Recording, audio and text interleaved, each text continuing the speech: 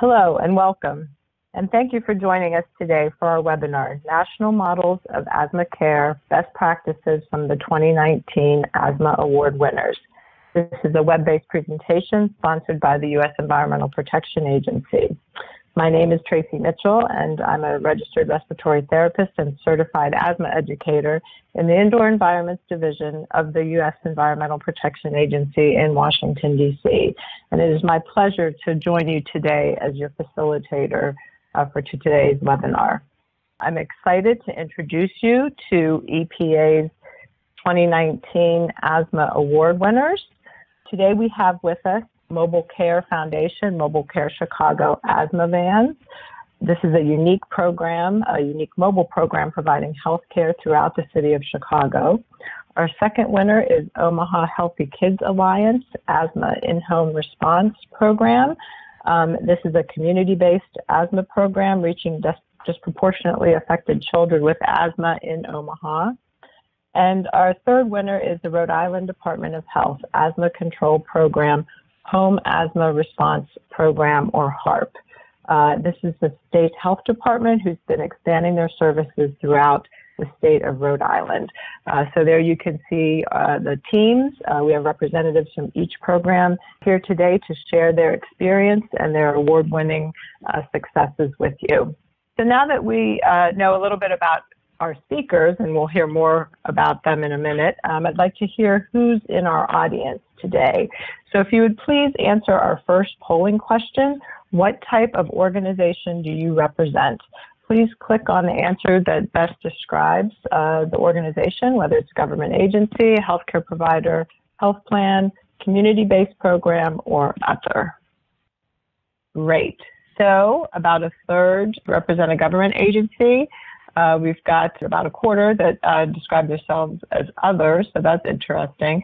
But we've got good representations from community-based programs and healthcare providers and even a few health plans. So this is great. These are the audiences that represent the best in comprehensive asthma care, and I'm confident that no matter what organization you represent, you'll take away something from our speakers today that will help your asthma program. So speaking of our takeaways, what are we all about today and what are our learning objectives? So today, participants will hear successful strategies from the winners of the 2019 award, successful strategies for addressing asthma triggers, for engaging community health workers, and for pursuing program sustainability. You'll also learn how building partnerships with community organizations, including local school districts, strengthens community ties and improves comprehensive care. You'll understand how to effectively track data to measure key program outcomes and cost savings, and you'll hear how these programs have done that. You'll also discover strategies for pursuing reimbursement through Medicaid and from health plans to help ensure the full continuum of care and to help with program sustainability. Just like to take a couple moments to talk about EPA's awards program. The awards program is one component of EPA's overall asthma program, and through this award we're aimed at surfacing success and highlighting success in asthma care to enable to more rapidly spread adoption of best practices across the country. The National Environmental Leadership Award in Asthma Management is the highest recognition in the country. It's the highest recognition a program can receive for delivering excellent asthma care, particularly environmental management, as part of comprehensive care. Through a competitive process, which includes a consensus panel of asthma experts across specialties, including other federal agencies like CDC, HUD, and NIH, nonprofit organizations, including America's Health Insurance Plans and the Allergy and Asthma Network, and the previous winner, and this year it was Impact DC out of National Children's Medical Center. And so this consensus panel, these experts judge the applications against the published criteria in order to choose the best of the best. Winners receive national recognition through a press release, blogs, and other social media, and are featured on a national webinar like we're doing today. Winners also receive a Crystal Award and an opportunity to serve as mentors to other programs throughout the country to help them achieve impactful results. Winners also receive a place on AsthmaCommunityNetwork.org's Hall of Fame. Today's winners join 43 other health plans, healthcare providers, and communities in action who have been recognized over the past 15 years or so for their best practices and best successful approaches to delivering comprehensive asthma care. I invite you all to, at some point, visit AsthmaCommunityNetwork.org and the Hall of Fame to learn more about all of our previous award winners. So I think if you're joining us today, you know why this work is so important. You know about why asthma is such an important health issue. And you'll hear local statistics from each of our winners, but we know that nationally, asthma remains a public health challenge characterized by disparities. We've made progress to decrease asthma prevalence, yet there is still a critical need for solutions focused at the state and community levels to address out-of-control asthma, which we know leads to increased costs. There is some good news. CDC reports that some national indicators are improving. Asthma prevalence among children has decreased slightly, and we know that between 2003 and 2013, asthma-related hospitalizations and missed school days actually decreased. Yet important health disparities continue. Children living below the poverty line experience the most emergency department visits, missed school days, and hospitalizations. These high utilizers with uncontrolled asthma drive up the cost to over $50 billion each year. But the good news is we know how to treat and manage asthma. Science informs policy and forms the foundation of EPA's asthma program. And science tells us that along with medical management, there's strong evidence base and supporting national guidelines that recognize the role of environmental triggers and their remediation as an important part of comprehensive asthma management. We know that eliminating common indoor triggers like tobacco smoke, pet dander, molds, cockroaches, and dust mites results in decreased symptoms and asthma episodes and improved health outcomes for people with asthma. We also know that home visits are a critical care component that we need to address, particularly for at-risk populations. Home visits provide one-on-one time for families and helps them to figure out tailored approaches to addressing asthma triggers and to ultimately help control their child's asthma.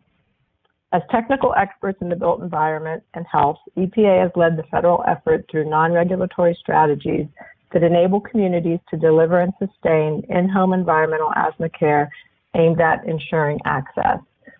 And so ultimately, EPA supports widespread delivery of in-home environmental interventions because it reduces healthcare costs, increases savings, and expands healthcare workforce.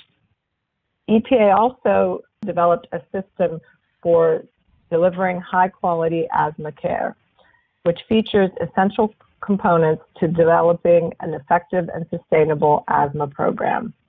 The system you see on the screen is a conceptual framework based on results of the Asthma Health Outcomes Project conducted by the University of Michigan several years ago. This project identified the core elements of successful asthma programs and the processes that drive their implementation, continuous improvement, and endurance. The 5 key drivers you see highlighted in the circles in the middle of the screen are committed leaders and champions, strong community ties, integrated healthcare services, tailored environmental interventions, and high-performing collaboration. So just like to ask our second polling question at this point, based on those 5 key drivers that I just described, and they're listed there for you, please select which of the following best practices or key drivers you're currently employing in your work, and you can choose all that apply to your program.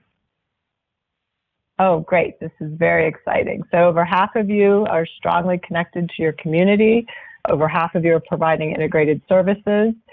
Almost half are providing tailored environmental interventions. Many of you have high-performing collaborations and committed leaders and champions. So that's great. There's always room for improvement, right? So there's at least 50% of you in each one of those categories that can learn something today and will learn something today. So as I said, today's award-winning programs exemplify all of the key drivers that we talked about, and I invite you to be listening for how these program components show up in unique and different ways in each program. And so now I'm excited to introduce our first speakers from Mobile Care Chicago. We'll be hearing from Matt Seymour. Matt is the Executive Director of Mobile Care Chicago. Matt's received a master's degree of Arts and Philosophy from Duke University, and he joined Mobile Care Chicago in 2012 and assumed the position of Executive Director in 2016. Joining Matt is Amy Bain. Amy has her BSN from Indiana University and completed her master's degree in nursing at Rush University. She's been a pediatric nurse for 14 years and a pediatric nurse practitioner for 9 of those years. And Amy joined Mobile Care Chicago in 2012. Welcome, Matt and Amy. Thank you, Tracy. And thank you to the EPA for this honor and for allowing us to participate in this webinar. And today I'm going to talk about Mobile Care Chicago in a couple different ways, just sort of how our program got started and the way that we've grown our program over time to innovate into different models of care for kids who have severe asthma. And then Amy is also going to talk specifically about our clinical model and how we sort of stage our interventions. Okay, so Mobile Care was founded in 1999 by 4 physicians, but primarily by Dr. Phil Sheridan, who was a chest surgeon, and his son is a pulmonologist. His son-in-law is an allergist, and so he was heavily involved in lung health at the time and went out to Los Angeles and visited the Breathmobile out there, which was the first one in the country, founded in 1994, and really liked that model. The basis of what we do is still comes from a foundation of a Breathmobile model, and then we've just sort of adapted it to our needs here in Chicago. All right, we have 2 asthma vans currently. They rotate through 47 different partner school sites. We do a little over 2,700 patient visits per year, and our program is more about follow-up care. About 85% of what we do is follow-up visits, and it's very labor intensive. So we expect to see all of our patients 3 times a year on average, and most kids stay with their asthma van for 7 years right now. So a lot of what we do is seeing the same kids a lot. Yeah, so in 2013, we really got into home environment assessments, and we started working with an emergency department here in the city of Chicago that had a lot of pediatric cases of asthma. And working with them and using a community health worker model, we were able to reduce emergency department visits for pediatric cases in that particular hospital by 84%. That was over a 3-year period and was really the driver behind what we do now, which is an integrated approach in all of the neighborhoods that we go into. As I said, so our asthma vans were our core program, our sort of flagship program. We have 2 of those that rotate through the city of Chicago and into the collar suburbs. We have a dental van, a portable dental clinic that's a pop-up clinic. It can be set up inside of schools. And then we also do our home assessment program through our Department of Patient Services. And so they really manage all of the most severe cases of asthma that we see. I wanted to step back just a little bit and talk about why in Chicago this particular model made sense, especially over a 20-year period. There's been a lot of research in Chicago about the number of kids who have asthma and where they're concentrated. So in a lot of our low-income areas, over 25% of kids have asthma. In one neighborhood in particular, 33% of kids have asthma based on the latest research. It's the number 1 cause of pediatric ED visits here in the city, and also the number 1 cause of school absenteeism, according to Chicago Public Schools. And alarmingly, so when Mobile Care first started, asthma, we were the number 1 city in the country for asthma fatalities. We've now been demoted to number 2. I would prefer that we not make a top 10 on that list. So we still have a lot of work to do, but that's one of the drivers for why this program remains so important and why we continue to adapt it into these communities. All right, so now I'm gonna transition it over to Amy to talk about our care practice. Hi, so this slide is an overview of our model of care, which I'll explain in more detail over the next few slides. Our model of care begins with surveying. The majority of our patients are obtained through surveying the student body of our participating sites on an annual basis. We provide the sites with the attached parent handout that asks 5 questions and states if they answered yes to any of the questions, then their child may have symptoms of asthma, and gives the parent the option of a no-cost evaluation and treatment by checking the box. We provide services to children ages 6 months to 19 years of age and receive many referrals from existing patients and primary care providers within the community. Therefore, not all of our patients that are seen at the various sites are current students at the school. After surveys are collected, an initial patient visit is scheduled. After a brief introduction of our program, the first appointment is underway. Our bilingual MA collects the medical information from the parent. She obtains data on lifetime history of emergency room visits, missed school days, and hospital admissions. This information is also obtained at each subsequent visit. Meanwhile, the driver obtains the vitals, conducts spirometry and pheno on the patient, and requests the parent or patient to fill out the asthma control test or ACT. The provider determines if a post-spirometry is necessary and discusses the diagnostic results with the parent, as well as the diagnosis determined at the initial visit. The parent is educated on the triggers and symptoms of asthma, as well as an abbreviated pathophysiology of asthma. They are also educated on the difference between a controller and a quick relief medication, and a handout is given that addresses all this information as well. An asthma action plan is also created for the child and reviewed with the parent. The patient and parent practices using the age-appropriate spacer and other medical devices. A treatment plan is developed for the patient and reviewed with the parent.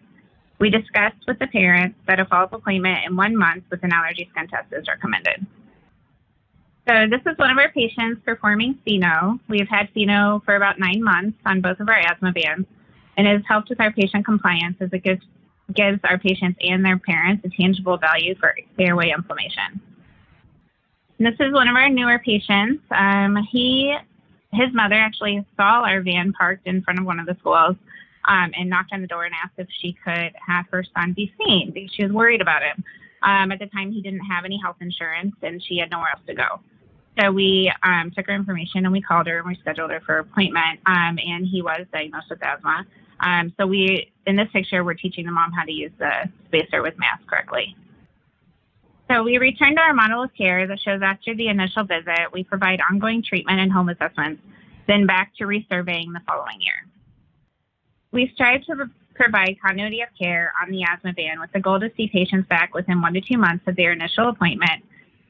And as Matt mentioned, the majority of our patients stay with their asthma van for 6 years or more, averaging 3 follow-up visits per year.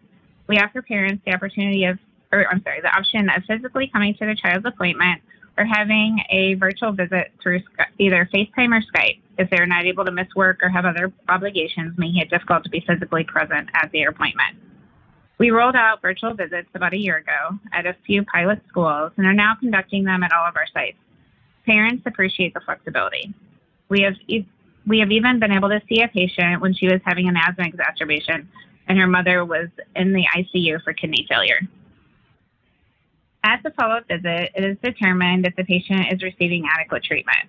The appointment is also utilized to review medication and information and to obtain an allergy skin test. 85% of pediatric asthma is due to allergies. Therefore, we provide allergy skin tests typically at the second clinic visit, testing for the most common allergens in the Chicago area, and we'll repeat testing as needed on an annual basis. At every visit, we review the asthma action plan and recommend a home assessment if appropriate. So this picture is an example of the extensive treatment performed on the asthma van. We have 2 brothers here. The younger one near the window is receiving an albuterol neb treatment for an asthma exacerbation, while his brother is receiving an allergy skin test. And here are 2 more siblings that we see on the asthma van, and I wanted to share with you the baby story, who I'll refer to as E. So we started seeing E when he was about 10 months old after his mother learned of our program through her sister, whose kids we also see on the van. We treat his 3-year-old brother, who's standing next to him in the picture. He was born at 36 weeks gestation and started having respiratory difficulties and congestion around 1 month of age.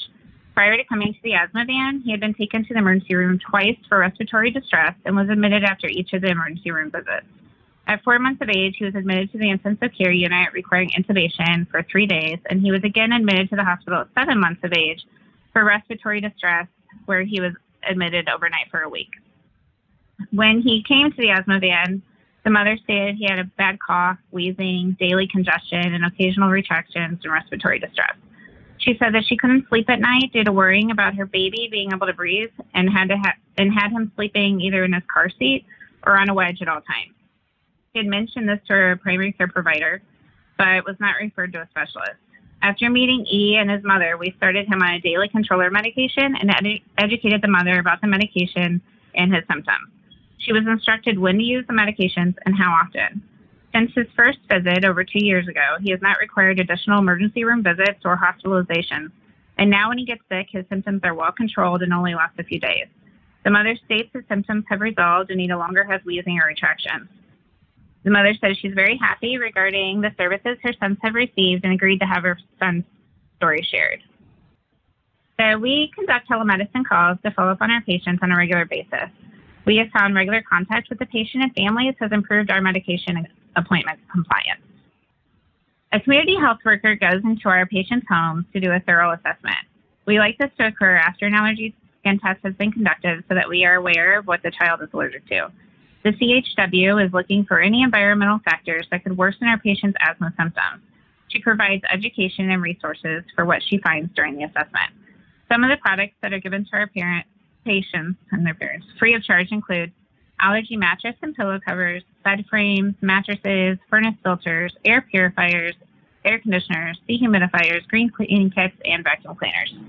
So the photo in the top right corner shows how when the CHW walked into the house, she found where the boys were sleeping, which was on an air mattress in the middle of the living room. So their bedroom was full of, just clutter, and they didn't have anywhere to sleep. And the father said, I think they had to get rid of their beds. We're not sure why. But so we were able to help clear out the clutter in their bedroom and provided them with new bed frames, mattresses, and an air filter, which you can see in the middle of the bed. And the boys were super excited to now be able to sleep in their own bedroom. And you can see them there. Each of the boys are on their beds. They're trying to ignore the fact that the dog is on the bed. We did tell them that that was not advice. Okay, so, as you can see, a lot of what we do and a lot of the success of this particular program has to do with just an intensive amount of labor that happens for, patients who have a lot of ED visits, trips to the ICU, missed days of school, and might not live in a neighborhood where they have easy access to see a specialist or even a primary care provider in some cases. But I'd be remiss if I didn't also say that the reason why we're able to do this work is because we also have strong partnerships with the American Lung Association, the Chicago chapter here, which is very strong and helps us cover the cost of the remediation when we do home assessments. The University of Illinois at Chicago, and in particular their Department of Epidemiology, which has long been a partner on research grants and helped us get our community health worker program started in 2013. Our local school sites, as I said, we have 47 different partner schools, and all of them volunteer in this work and do it, willingly because they see the benefit of it. And then also the Chicago Asthma Consortium, which is our sort of local group here that promulgates best practices for asthma and asthma management, and also does quite a bit of convening among the different stakeholders who can affect asthma and can ultimately lead us to change. And I also wanted to point out one of our partners, Perfect Air, who's relatively new. They've been working with us for about a year now. Local company that manufactures and distributes air conditioners and dehumidifiers, and gave us a generous donation of quite a few, including some that we were able to give out to our partner school sites that don't have air conditioning. That was one way that we could try to make sure that schools also know that we care about the air quality in those particular spaces. We obviously recognize that children spend a lot of time there. And so this was at Visitation Elementary, which is one of our school sites, and they seemed pretty happy to get some air conditioners and some dehumidifiers. We pulled out our data for 1 full year. This is direct from our electronic medical record database. And so in aggregate, our baseline for our kids who are coming through for the first time, you'll notice that less than half did not go to an ER in the last year before coming to their asthma van. 19% had been hospitalized for asthma, and less than half qualified as well controlled on an ACT. And so that's sort of where we're at when patients come in. This is where they are a year later. Those are those exact same patients, and you can see that, only 6% went back to an ED, 2% went back or were hospitalized. Now, 3/4 qualify as well controlled. One of the things that we talked about in particular with the EPA is that for every $3 that's spent in prevention or towards the asthma van, for every dollar that's spent, we save $3 in the health system. And this is not data that we put together. We actually asked the Illinois Department of Public Health to get us some sort of data just on the savings in ER visits and hospitalizations alone, and this is what they came back with. And then I'd just like to end our presentation with Christopher, this particular patient, who started coming to us when he was an infant. And the reason that I like to talk about his story is because this is really what we want for every child in our communities. Christopher has severe asthma, and in his entire time that he's been coming to the asthma van, he has not been to the ER, he has not been to the hospital, he misses less than the national average for days of school. And so even though he has a very severe case of asthma, it's not affecting his life. And he plays sports, he plays 3 different sports, and is perfectly healthy. And so that's what we're really striving for. That's the goal of this program, is to try to make sure that we get kids as young as possible, make sure that the diagnosis is correct, that they're put on a treatment plan that works, and that they can thrive in their everyday lives without thinking about this chronic condition. Okay, and then just briefly, this is our summary. We reach about 20,000 families annually through the screenings that we do for asthma.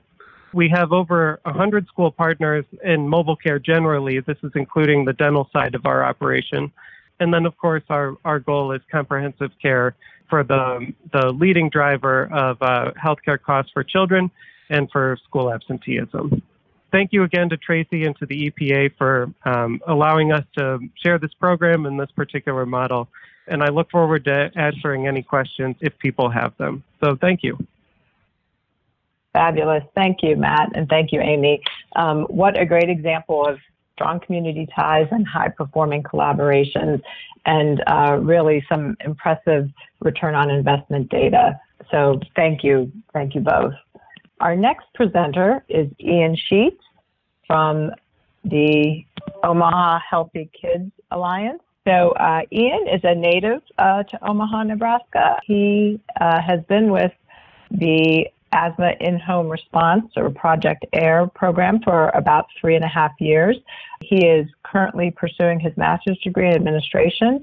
And again, he's at the Omaha Healthy Kids Alliance, a nonprofit that focuses on ensuring children's health through healthy homes. So welcome, Ian. Thanks, Tracy. So yeah, like Tracy said, my name is Ian Sheets. I'm the grants manager at Omaha Healthy Kids Alliance. We are a children's environmental health nonprofit that was started in 2006 out of Omaha's residential Superfund site. It's the largest residential Superfund site in the nation.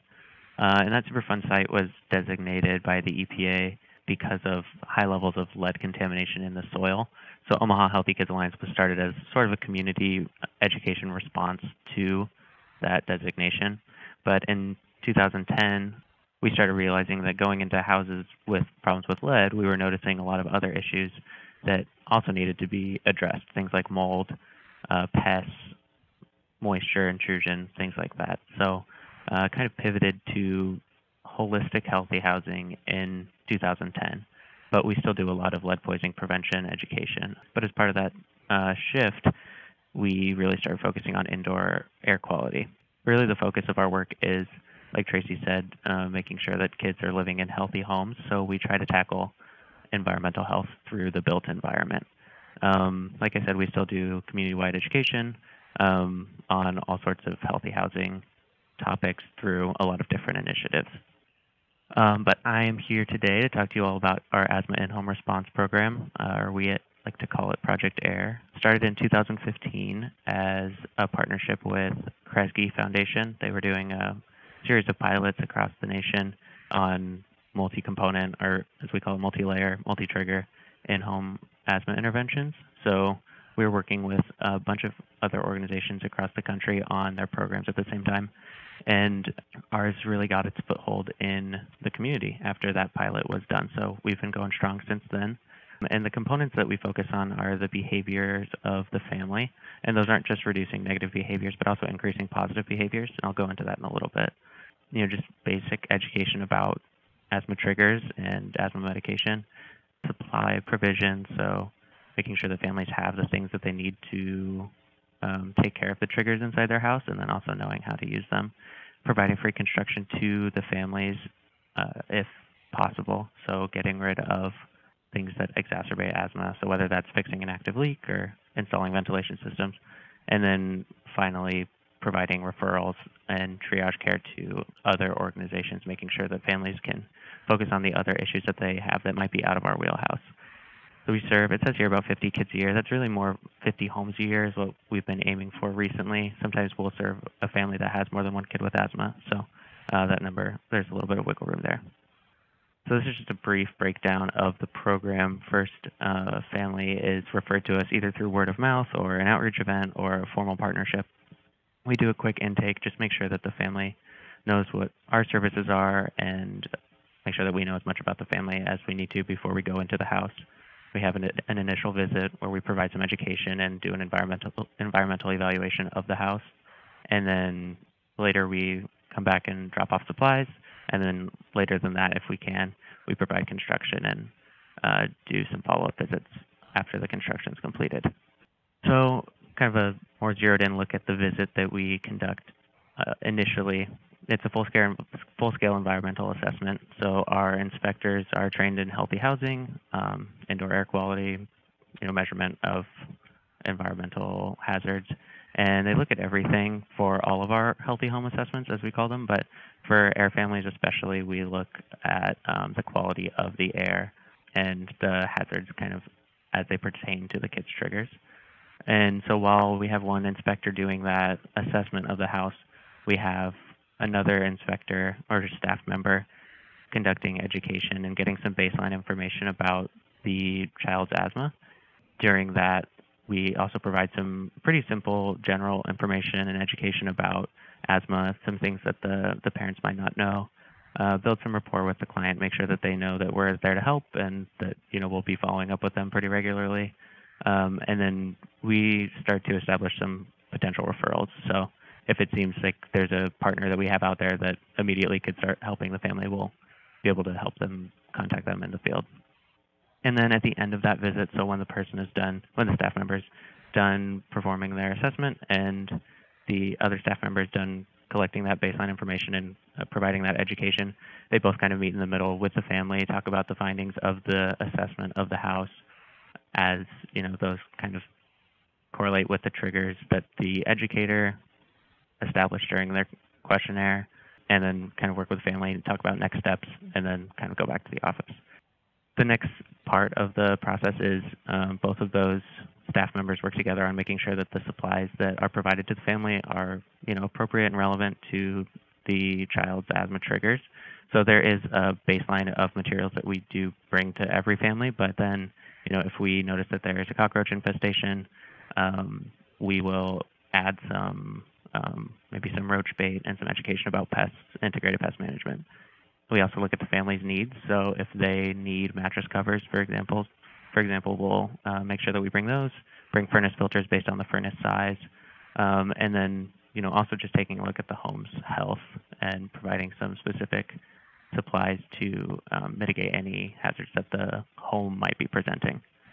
And then we bring those supplies to the family, make sure that they understand how to use the supplies, when to use the supplies, make sure that they know how to put the furnace filter in the right way, for example, things like that, and just kind of educate them based on those supplies and grounded in those supplies. And we track all the costs of those specific supplies because that helps us establish our return on investment when we do our internal kind of assessment of the program. So I'm not going to take too much time on this slide because there's a lot of information here, but I definitely recommend that you come back and look at this once the whole presentation is posted. But these are kind of the 4 main areas that we break down our evaluation. So the first is asthma severity in the top left kind of quadrant. On the top right, we look at the quality of life of the family, and that's through self-report of the family and of the parents. Bottom left, we look at the behavior of the family, so how often they do things like vacuuming and dusting. And then bottom right, we take a look at the actual home's health and safety along the 8 principles of a healthy home. These are all measures that we conduct both at the beginning, 6 months after the intervention's completed, and then 12 months after the intervention's completed as well, to kind of get a story of how our intervention affected a family, and then in aggregate, all of our families. And then we also do quite a bit of internal assessment, just making sure that our program is consistent and that we're not all over the map in terms of the quality of service that we're providing or the cost of the service that we're providing.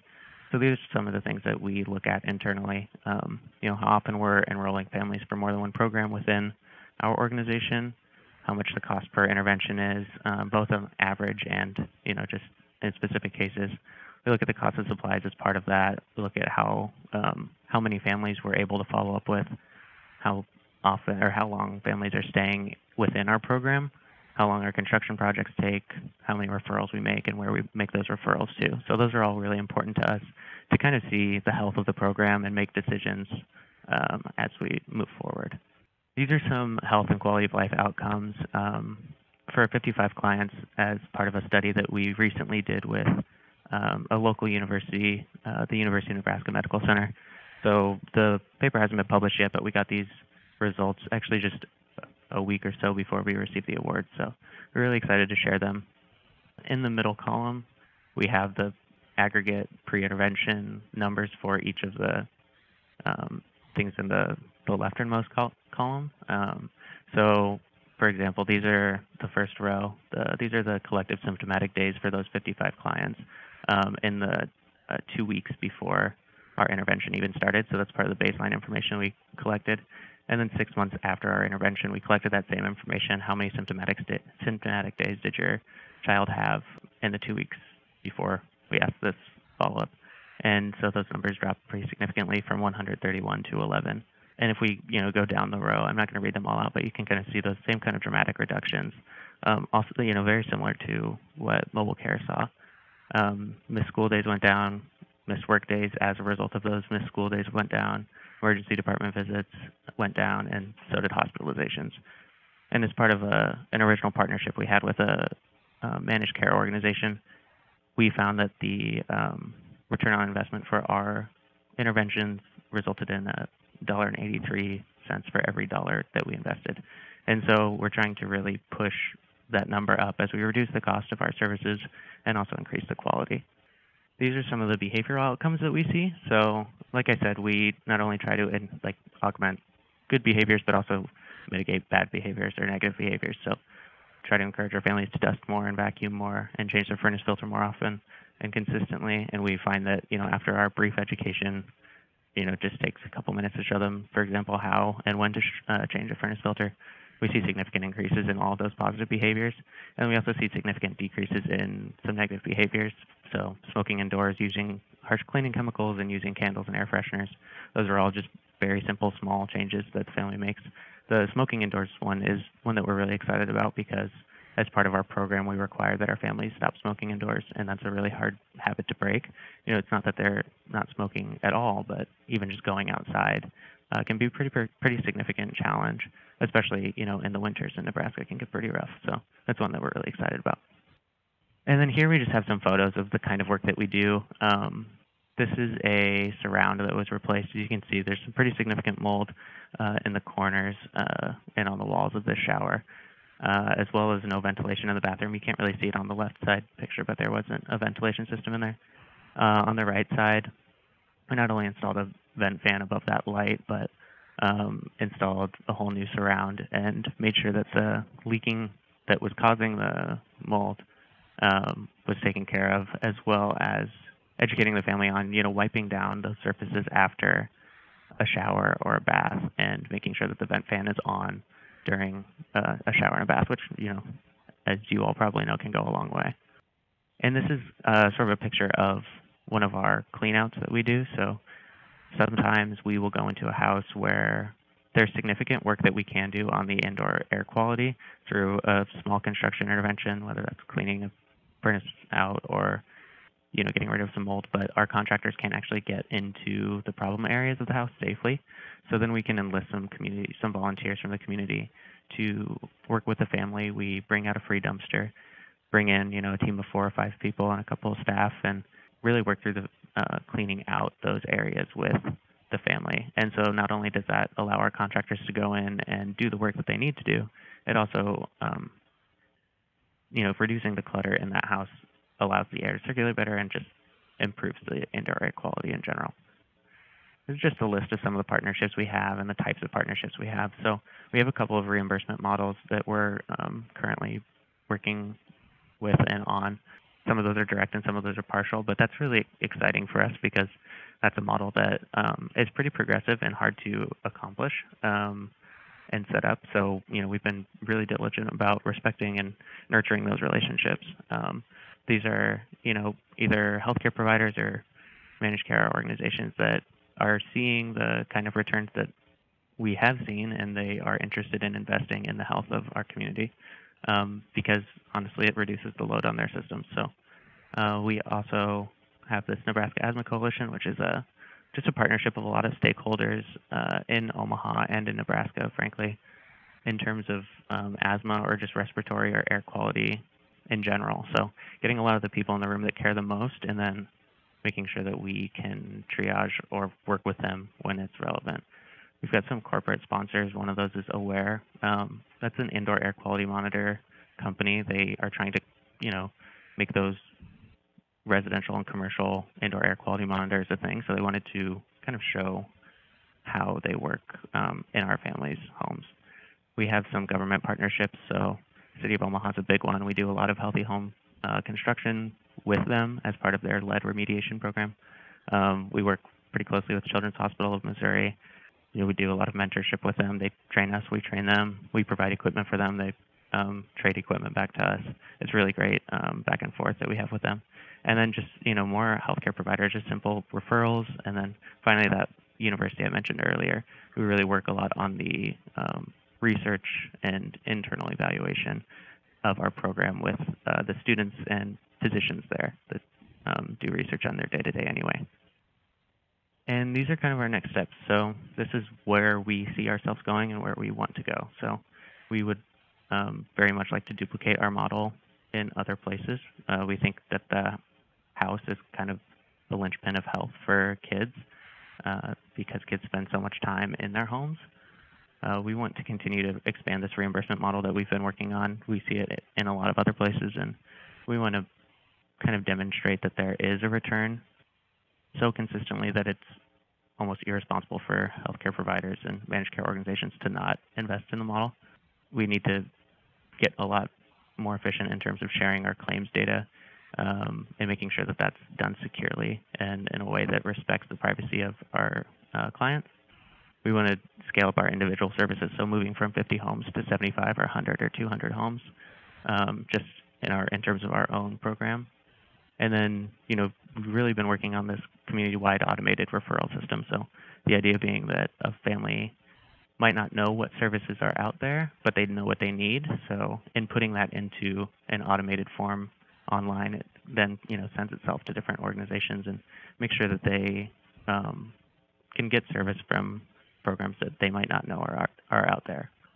So those are some of our priorities over the next couple of years, and that's actually my whole presentation. So I'm looking forward to you guys' questions, and if you, feel free to reach out to me directly as well if you want to talk more. And thanks again to the EPA for having this whole presentation. It's very exciting to us as an organization. Great. Thank you so much, Ian. Project AIR, what a great example of tailored environmental interventions and an impressive evaluation and ROI data as well. Okay, so our last presenter from the Rhode Island Department of Health is Ashley Fogarty. Ashley has a master's degree in public health from the University of Connecticut. She's been working at the Rhode Island Department of Health's asthma control program for about 3 years. She coordinates services. You're going to hear more about partnerships from her program, and she's involved in various evaluation activities as well. So welcome, Ashley. Thank you, Tracy. All right, so hi everyone. As Tracy mentioned, my name is Ashley Fogarty, and I will be presenting on behalf of the Rhode Island Department of Health's Asthma Control Program. All right, so this slide shows data among children in Rhode Island as well as health inequities that currently exist in our state. So it provides a breakdown of asthma-related emergency department visit rates and hospitalizations per 1,000 children under 18 years of age. And it shows that Black and Hispanic children have disproportionately higher rates of ED visits and hospitalizations as compared to white children. Also, our program is focused on the high-poverty urban cities in Rhode Island, commonly referred to as the core cities, which includes Providence, Pawtucket, Central Falls, and Woonsocket. Among the 4 core cities, the rate of asthma emergency department visits is almost 3 times as high as the rest of the state. In later slides, I will be able to provide maps of the state which shows a visual of the core cities as compared to the rest of the state in terms of the burden of asthma. So just to continue here with more asthma data and the health inequities for children living in Rhode Island, as mentioned in the previous slide, the burden of asthma falls disproportionately on the urban low-income cities in the state, and also falls disproportionately on Black and Hispanic children, children living in low-income households, and children living in low-income urban neighborhoods. So our program primarily focuses on children with asthma on Medicaid, as over 70% of pediatric asthma ED visits in Rhode Island are children on Medicaid. These maps show children with asthma claims living below poverty, as well as children with asthma claims on Medicaid. So the map on the right shows children on Medicaid with an asthma claim, and the map on the left is a little bit older, but it shows children living below poverty with an asthma claim. Despite these maps being from different time periods, both maps show a similar trend in the high burden areas of asthma, or what we commonly call them the asthma hotspots.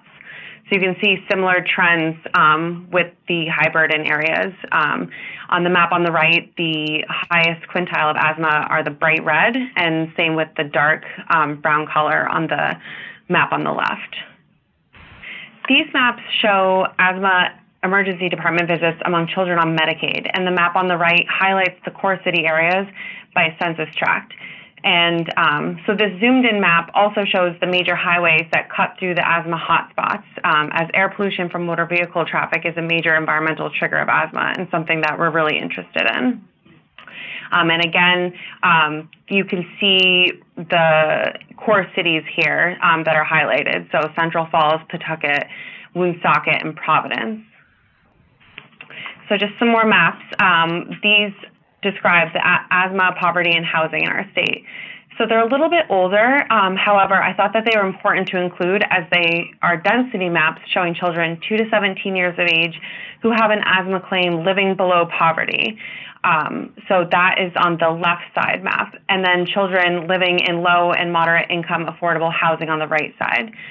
So the housing density map is especially interesting as many of the state's public housing units are located in the areas that are more dense with asthma claims, especially in the core cities, like I had mentioned. And if you focus in on the map on the right, for the city of Pawtucket, the dark red mark on the lower side actually sits directly above the Pawtucket Housing Authority, which is interesting and part of the reason why we currently do a lot of work with public housing facilities in the core cities. So before getting into the details about our specific asthma interventions, I thought that it would be a good idea to give a brief background about the Rhode Island Asthma Control Program.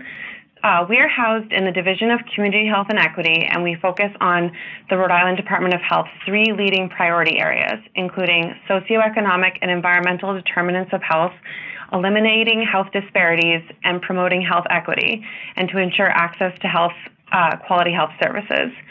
The Rhode Island Asthma Control Program serves children 0 to 17 living in the high-poverty urban areas of the state, as I mentioned before.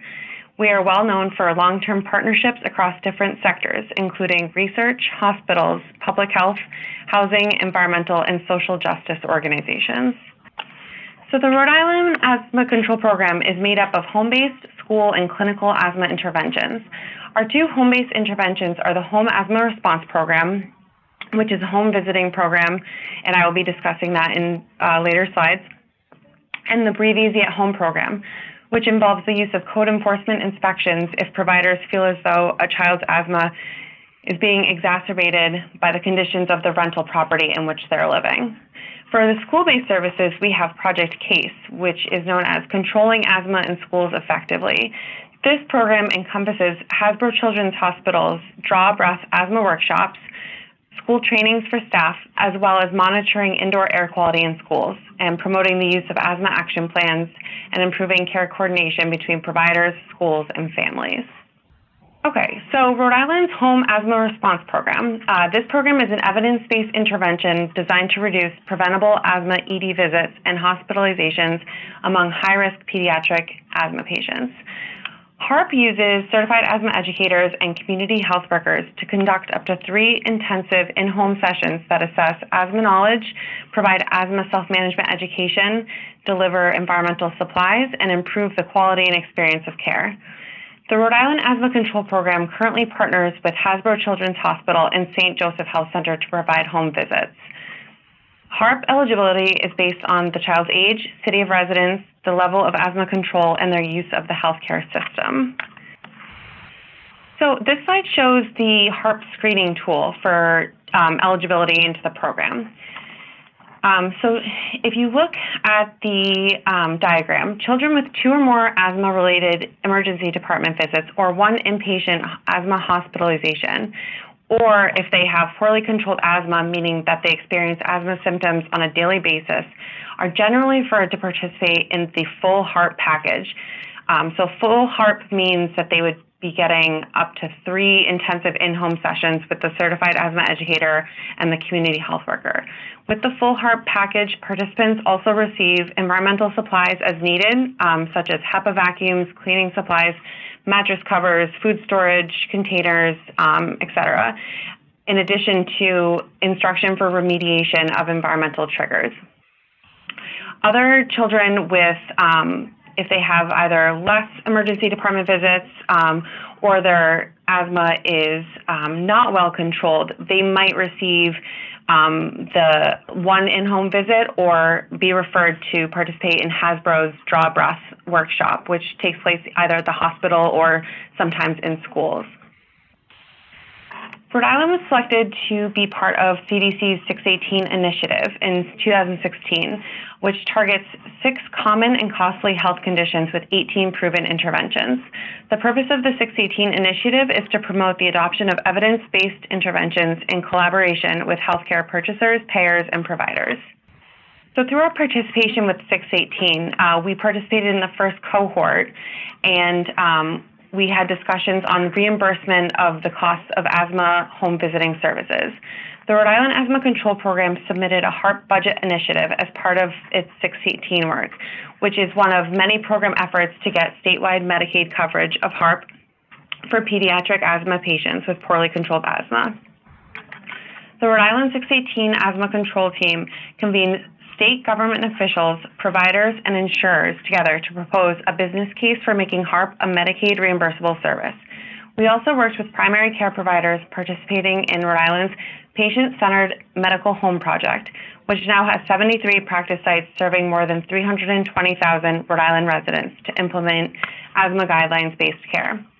As shown in previous slides, through our participation with 618, we were able to use claims data to map HARP-eligible Medicaid members, showing a disproportionate cost burden for a small population of high asthma utilizers. We developed the HARP infographic, as shown in previous slides, showing a positive return on investment, presented data to Medicaid and managed care organizations, as well as initiated MCO pilot programs. And lastly, we were able to map Medicaid asthma data with environmental determinants and leverage funds from the Volkswagen Clean Air Act settlement to secure funds for HARP coverage for Medicaid-eligible children with asthma. We have continued to ensure that this parallel effort is aligned with the activities within the 618 initiative to create a synergistic approach to promoting community health workers and team-based care to use successes and demonstrated cost savings from the asthma home visiting models. So as I just mentioned about our HARP infographic, this is a piece of the infographic, and if anyone is interested, I'd be happy to share. So this infographic shows that we had developed a business case on HARP to show the cost savings and return on investment of the program. HARP has a positive return on investment, which means that for every dollar invested, we get returned with additional savings earned. HARP participants had a 33% return on investment on emergency department and hospital costs. So every $1 invested returned with an extra 30 cents saved. There have been several demonstrated outcomes for HARP, including quality improvement, improved asthma control, quality of life, reduction of environmental triggers, reduction of missed work and school days, and an increased use of asthma action plans for participants. This slide provides a breakdown of the median and average cost of care for children with asthma who are enrolled in Medicaid. As you can see, in 2016, children with asthma who were on Medicaid cost an average of $9,489, compared to children with asthma who are not eligible for HARP, who cost an average of $2,652. This breakdown of cost by HARP-eligible population compared to those who are not eligible for HARP shows the importance of investing in this program. Basically, the HARP-eligible group has smaller numbers and has much higher costs for asthma care. On top of these is a Medicaid asthma claims data described, including the mapping, evaluation, and an economic analysis of asthma for managed care organizations. We also have used claims data for environmental policy, such as sharing maps of asthma hotspots, overlaid with public transit bus routes to help our sister agencies prioritize asthma hotspots for a zero-emission bus electrification project. In the future, we will also be looking at housing instability and displacement within the Medicaid population. So that is the end of my presentation, and I have provided my contact information here if anyone's interested in learning more about our programs or receiving any of our materials mentioned during the presentation. And I would also like to acknowledge my colleagues here at the Rhode Island Department of Health's Asthma Control Program, including Nancy Sutton, who's the PI of our CDC grant, Julian Drix, the program manager, and Deborah Perlman, our program consultant, lead epidemiologist from Brown University. Thank you so much to the EPA and Tracy for giving us the opportunity to discuss our program, and I would be happy to answer any questions. Thank you. Excellent. Thank you, Ashley. Again, Rhode Island is a great example of integrated healthcare services with an impressive ROI, and your important work with Medicaid is really outstanding, and we could learn so much more from you. I'd just like to end by thanking all of our speakers and congratulating our winners again. My thanks to them for taking the time to share their best practices and their experiences. As you can see, we could have spent probably another hour learning from them, but the learning continues. Hopefully you will be able to join us immediately following this presentation on AsthmaCommunityNetwork.org to be able to interact directly with our speakers and ask your questions at that time. They're going to be with us till about 3:30, but this presentation, as well as the question and answers, will be archived on AsthmaCommunityNetwork.org, so you'll have the opportunity to go back and review and be able to ask questions in the future. At this point, I would like to, again, congratulate and thank our winners and invite you to join us on AsthmaCommunityNetwork.org. This concludes today's webinar. Thank you all.